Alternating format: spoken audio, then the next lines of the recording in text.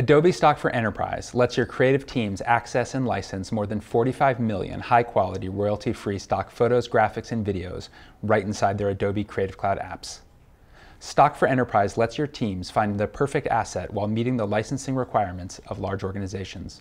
Plus, each plan can be shared across teams, giving them the benefit of pooled images. Now, anyone can easily access and share stock content from just one Adobe Stock subscription.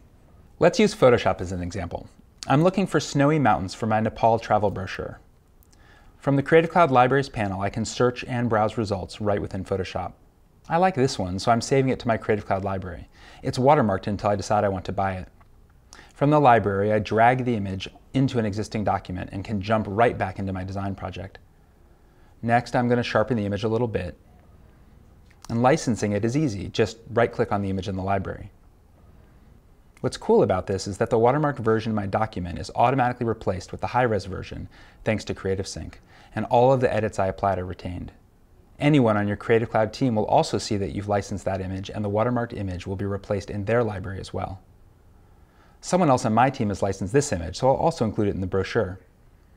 Adobe Stock for Enterprise meets the licensing needs of larger organizations that deliver global campaigns. This service provides an easy way to find and license images, videos, and graphics to simplify your creative process. We can't wait to see what you'll make with it.